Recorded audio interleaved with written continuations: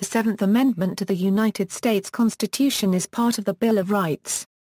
This amendment codifies the right to a jury trial in certain civil cases, and inhibits courts from overturning a jury's findings of fact.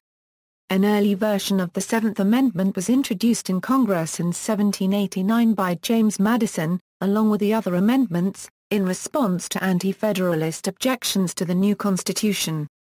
Congress proposed a revised version of the Seventh Amendment to the states on September 28, 1789, and by December 15, 1791, the necessary three-quarters of the states had ratified it. Secretary of State Thomas Jefferson announced the adoption of the amendment on March 1, 1792. The Seventh Amendment is generally considered one of the more straightforward amendments of the Bill of Rights. While the Seventh Amendment's provision for jury trials in civil cases has never been incorporated, almost every state voluntarily complies with this requirement. The prohibition of overturning a jury's findings of fact applies to federal cases, state cases involving federal law, and to review of state cases by federal courts. United States v. Wanson established the historical test, which interpreted the amendment as relying on English common law to determine whether a jury trial was necessary in a civil suit. The amendment thus does not guarantee trial by jury in cases under maritime law, in lawsuits against the government itself, and for many parts of patent claims. In all other cases, the jury can be waived by consent of the parties. The amendment additionally guarantees a minimum of 6 members for a jury in a civil trial. The amendment's $20 threshold has not been the subject of much scholarly or judicial writing. That threshold remains applicable despite the inflation that has occurred since the 18th century. Text. In suits at common law, where the value in controversy shall exceed $20, the right of trial by jury shall be preserved, and no fact tried by a jury shall be otherwise re-examined in any court of the United States, than according to the rules of the common law. Background. After several years of comparatively weak government under the Articles of Confederation, a constitutional convention in Philadelphia proposed a new constitution on September 17, 1787, featuring a stronger chief executive and other changes. George Mason, a constitutional convention delegate and the drafter of Virginia's Declaration of Rights, proposed that a Bill of Rights listing and guaranteeing civil liberties be included. Other delegates including future Bill of Rights drafter James Madison disagreed, arguing that existing state guarantees of civil liberties were sufficient and that any attempt to enumerate individual rights risked implying that the federal government had power to violate every other right. After a brief debate, Mason's proposal was defeated by a unanimous vote of the state delegations. In the final days of the convention, North Carolina delegate Hugh Williamson proposed a guarantee of trial by jury in federal civil cases, but a motion to add this guarantee was also defeated. However, for the Constitution to be adopted, 9 of the 13 states were required to ratify it in state conventions. Opposition to ratification was partly based on the Constitution's lack of adequate guarantees for civil liberties. Supporters of the Constitution in states where popular sentiment was against ratification successfully proposed that their state conventions both ratify the Constitution and call for the addition of a Bill of Rights. One charge of the Anti-Federalists was that giving the U.S. Supreme Court jurisdiction, both as to law and fact, would allow it to deny the findings of jury trials in civil cases. Responding to these concerns, 5 state ratification conventions recommended a constitutional amendment guaranteeing the right to jury trial in civil cases. Proposal and ratification. In the first United States Congress, following the state legislature's request, James Madison proposed 20 constitutional amendments based on state bills of rights and English sources such as the Bill of Rights 1689. Among them was an amendment protecting findings of fact in civil cases exceeding a certain dollar value from judicial review. Madison proposed that this amendment be added directly to Article 3, though Congress later determined to add the proposed Bill of Rights to the end of the Constitution, leaving the original text intact. Congress also reduced Madison's proposed 20 amendments to 12, and these were proposed to the states for ratification on September 25, 1789. By the time the Bill of Rights was submitted to the states for ratification, opinions had shifted in both parties. Many Federalists, who had previously opposed a Bill of Rights, now supported the bill as a means of silencing the Anti-Federalists' most effective criticism. Many Anti-Federalists, in contrast, now opposed it, realizing that the bill's adoption would greatly lessen the chances of a second constitutional convention, which they desired. Anti-Federalists such as Richard Henry Lee also argued that the bill left the most objectionable portions of the Constitution, such as the federal judiciary and direct taxation, intact. On November 20, 1789, New Jersey ratified 11 of the 12 amendments, rejecting an amendment to regulate congressional pay raises. On December 19 and 22, respectively, Maryland and North Carolina ratified all 12 amendments. On January 19, 25 and 28, 1790, respectively, South Carolina, New Hampshire, and Delaware ratified the bill, though New Hampshire rejected the amendment on congressional pay raises, and Delaware rejected Article I, which regulated the size of the House. This brought the total of ratifying states to 6 of the required 10, but the process stalled in other states. Connecticut and Georgia found a Bill of Rights unnecessary and so refused to ratify, while Massachusetts ratified most of the amendments, but failed to send official notice to the Secretary of State that it had done so. In February through June of 1790, New York, Pennsylvania, and Rhode Island ratified 11 of the amendments, though all 3 rejected the amendment on congressional pay raises. Virginia initially postponed its debate, but after Vermont was admitted to the Union in 1791, the total number of states needed for ratification rose to 11. Vermont ratified on November 3, 1791, approving all 12 amendments, and Virginia finally followed on December 15, 1791. Secretary of State Thomas Jefferson announced the adoption of the 10 successfully ratified amendments on March 1, 1792. Judicial interpretation: the Seventh Amendment is generally considered one of the more straightforward amendments of the Bill of Rights. Scholar Charles W. Wolfram states that it has usually been interpreted as if it were virtually a self-explanatory provision. Unlike most of the provisions of the Bill of Rights, the Seventh Amendment has never been applied to the states. The Supreme Court stated in Walker v. Sauvinet, Minneapolis and St. Louis Railroad v. Bombliss and Hardware Dealers Mutt. Fire and Company of Wisconsin v. Glidden Company, that states were not required to provide jury trials in civil cases. Nonetheless, most states voluntarily guarantee the right to a civil jury trial, and they must do so in certain state court cases that are decided under federal law. The historical test. The first judicial opinion issued on the amendment came in United States v. Wanson, in which the federal government wished to retry the facts of a civil case it had lost against Samuel Wanson.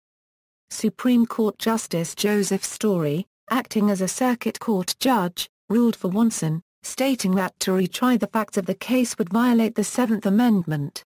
Regarding the amendment's phrase "the rules of common law," Story wrote, "Beyond all question, the common law here alluded to is not the common law of any individual state but it is the common law of England, the grand reservoir of all our jurisprudence. It cannot be necessary for me to expound the grounds of this opinion, because they must be obvious to every person acquainted with the history of the law." Wanson's ruling established the historical test, which interpreted the amendment as relying on English common law to determine whether a jury trial was necessary in a civil suit. Applying the historical test in Parsons v. Bedford, for example, the Supreme Court found that jury trials were not constitutionally guaranteed for cases under maritime law, an area in which English common law did not require juries. The court further clarified this rule as a fixed historical test in Thompson v. Utah, which established that the relevant guide was English common law of 1791, rather than that of the present day. In Chauffeurs, Teamsters, and Helpers Local No. 391 v. Terry, the court explained that the right to a jury trial provided by the Seventh Amendment encompasses more than the common law forms of action recognized in 1791, but rather any lawsuit in which parties unregistered trademark legal rights were to be determined, as opposed to suits which only involve equitable rights and remedies. In Galloway v. United States, the court permitted a directed verdict in a civil suit, finding that it did not violate the Seventh Amendment under the fixed historical test. The court extended the amendment's guarantees in Beacon Theatres v. Westover and Dairy Queen, Incorporated v. Wood, ruling in each case that all issues that required trial by jury under English common law also required trial by jury under the Seventh Amendment. This guarantee was also further extended to shareholder suits in Ross v. Bernhard and to copyright infringement lawsuits in Feltner v. Columbia Pictures TV. In Markman v. Westview Instruments, Incorporated, the court ruled that many parts of patent claims are questions of law rather than of fact, and that the Seventh Amendment guarantee of a jury trial therefore does not necessarily apply. Lawsuits against the federal government itself do not receive Seventh Amendment protections due to the doctrine of sovereign immunity. In Lehman v. Nackshian, the court ruled that citizens may sue the federal government only in cases where such right has been granted by act of Congress. Jury size equals, the Supreme Court has held that the Seventh Amendment's guarantee of a jury trial also guarantees a jury of sufficient size. While the court found a 6-member jury sufficient to meet the amendment's requirements in Colgrove v. Batten, it ruled in Ballou v. Georgia that a 5-member jury violated the amendment's intent. Regardless of size, the jury's verdict must be unanimous. $20 clause equals, little historical evidence exists to interpret the $20 clause, which was added in a closed session of the Senate, and is often omitted in judicial and scholarly discussion of the amendment. A Harvard Law Review article described it as mysterious, of shrouded origin and neglected for 2 centuries, stating that no one believes that the clause bears on the right protected by the Seventh Amendment. According to law professor Philip Hamburger, this clause was intended to become obsolete by inflation, so that its application to more cases would be phased out gradually. Congress has never extended federal diversity jurisdiction to amounts that small.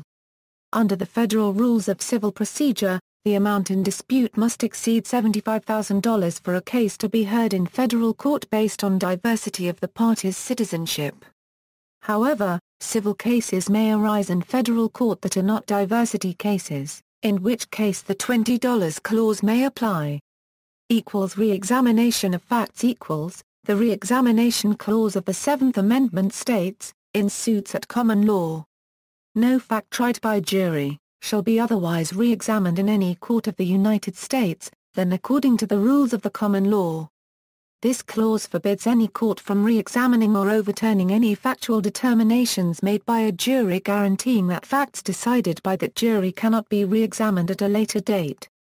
Exceptions to this prohibition are possible if it is later determined that legal errors were made or evidence submitted was insufficient in some way. In such cases the re-examination is conducted by another jury so that the decision is still left in the hands of the people. The clause applies only to cases where private rights, that is rights that exist between private citizens, have been violated. The re-examination clause applies not only to federal courts, but also to a case tried before a jury in a state court and brought to the Supreme Court on appeal. Justice Samuel Nelson wrote the opinion of the Supreme Court in the Justices v. Murray, 76 U.S. 9 Wall 274, in which he quoted Justice Joseph Story to explain the modes to re-examine facts tried by juries according to common law, OE Mr. Justice Story, referring to this part of the amendment, observed, that it was a prohibition to the courts of the United States to re-examine any facts tried by a jury in any other manner, than according to common law. He further observed that the only modes known to the common law to re-examine such facts was the granting of a new trial by the court where the issue was tried, or the award of a venera facies de novo, by the appellate court, for some error of law that had intervened in the proceedings. As common law provided, the judge could set aside a jury verdict when the judge decided that the verdict was contrary to the evidence or the law. Common law precluded the judge from himself entering a verdict. A new trial, with a new jury, was the only course permissible. In Slocum v. New York Insurance Company, the Supreme Court upheld this rule. Later cases have undermined Slocum, but generally only when the evidence is overwhelming, or if a specific law provides narrow guidelines by which there can be no reasonable question as to the required outcome, may the court enter judgment as a matter of law, or otherwise set aside the jury's findings. References. Notes citations bibliography Baker McKee, Stephen. William M. Jansen. And John B. Corr, 1997. A Student's Guide to the Federal Rules of Civil Procedure. Thomson West. Beeman, Richard. Plain, Honest Men, The Making of the American Constitution. Random House. Labrinsky, Richard E. James Madison and the Struggle for the Bill of Rights. Oxford University Press. Levy, Leonard Williams. Seasoned Judgments, The American Constitution, Rights, and History. Transaction Publishers. Mayer, Pauline. Ratification, The People Debate the Constitution, 1787–1788. Simon and Schuster. Wolfram, Charles W. The Constitutional History of the Seventh Amendment, 57 Minnesota Law Review 639, 670-71. External links, Kilman, Johnny and George Costello. The Constitution of the United States of America, Analysis and Interpretation. CRS Annotated Constitution, Seventh Amendment.